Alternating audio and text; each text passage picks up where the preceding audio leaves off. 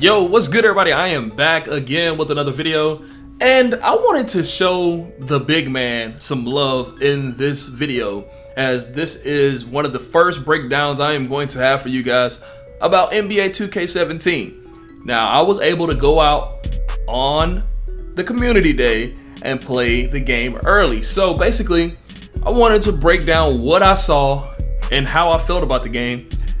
And in this gameplay review on the big man, let's just say I loved it. Post moves looked better. The big man controls the paint more. It seemed like it was shading towards the big man, but in the end, it seemed more balanced because I haven't had a chance to explain the guard yet, and I will break those down next time. But right now, we're going to talk about the big man. And the first thing I want to discuss is the new animations.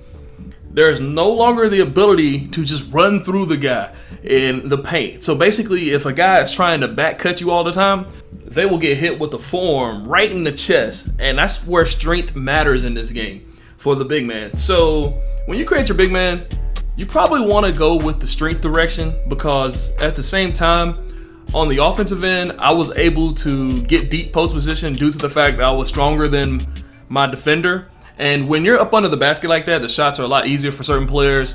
I got to see Shaq up and close and personal. The guy was destroying me. NC native, shout out to you. He had Shaq and we had no answer for him. But there are ways to counter that, but we'll discuss that later. But right now, let's discuss the moves like I was saying. There are 700, I repeat, 700 new animations for post bumps. Now guys, I love that. That means you can push the guy out of the paint. A guy tries to seal in the paint, you just can route him out with the right stick, push it. And if you're the stronger person as the defender, you can push the offensive player away from the basket so he can't get that deep post position. Now, I love that due to the fact that there's a lot of people that like to try to get right up under the goal and then they can catch the ball. It's not happening anymore. Also, I want to discuss some other things. Post offense. Now, there were times I was playing with a stronger player, and there were times I was playing with a player that was a finesse player. Let's say, for instance, I was running with Anthony Davis the first game.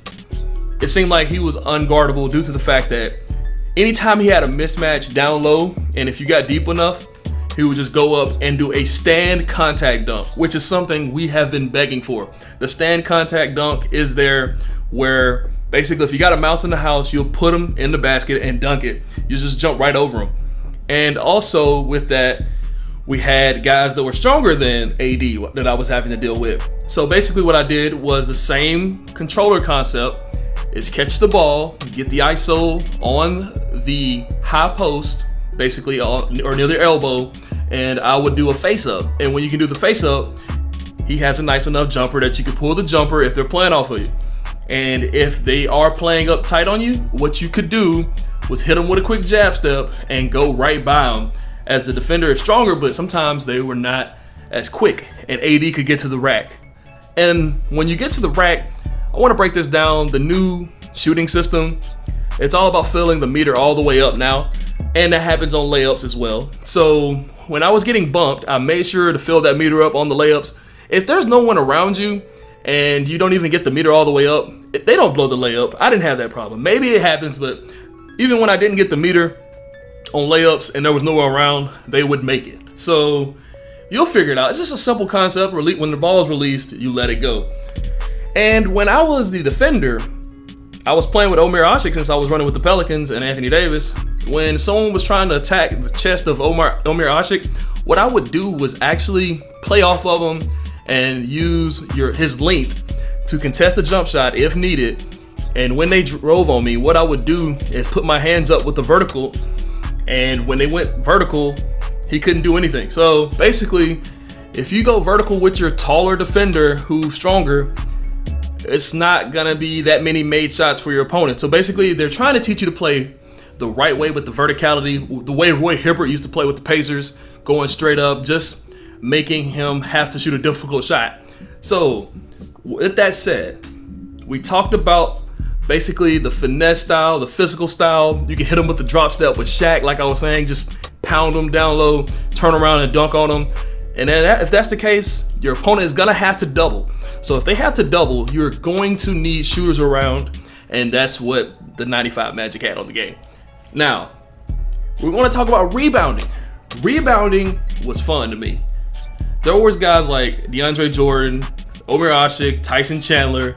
You know, those guys that really don't get their own buckets on the offense. They get the garbage buckets. They would get tips.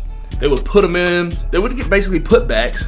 But also, they would tip it out to guys on the three-point line standing wide open. Because in basketball, you know your point guard and shooting guard are normally the guys that are back at half court so they don't get a fast break. And the game shows that.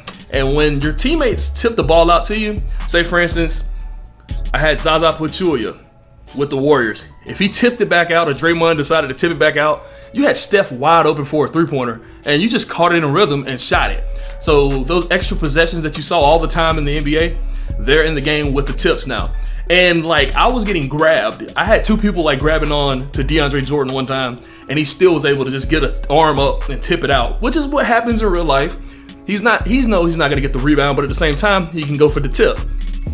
So with the putbacks, if you have no one around you, you can actually just go up and tip it in, one hand tip, dunk it. It's kind of easy. I actually like that because when you're down there by yourself, there's no reason to come back down with it. Just catch it and put it in at 7 foot.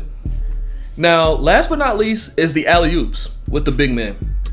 When I was playing with DeAndre Jordan, I was testing out certain things with him. I tested certain things out with Anthony Davis. And it was a simple concept that I was gonna go with was, hey, let's see if the stand oop works. Now, when you penetrate and drive with your guards now, when the computer defender slides up to help, which you can change the setting, of course, not to help. When he helps and your man is just normally standing under the goal and you can't throw it to him because if you throw it to him, it's gonna get deflected, or if you throw it to him, he's really not gonna do anything because it's gonna take him 10 seconds to go up like it did in the past. You can just lob it up to him if he's standing right by the goal. It's not gonna go 10 rows in the crowd. He will just go up and do a dunk or just a lay-in, which I loved. So the way CP3 used to feed DeAndre Jordan, where he's just standing under the goal, the stand vert alley will be used in this game.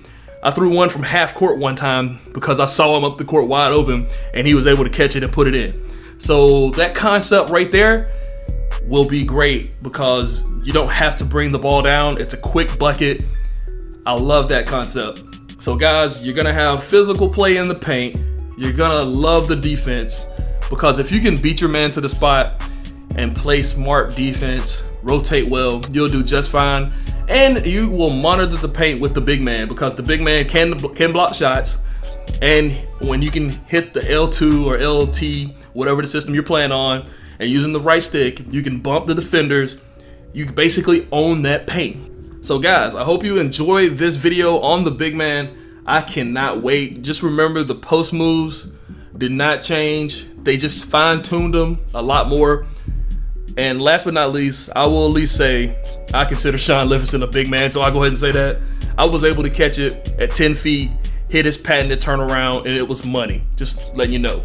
So guys, stay tuned for guards up next, and we have plenty more to talk about. So I hope you enjoyed this video. See you.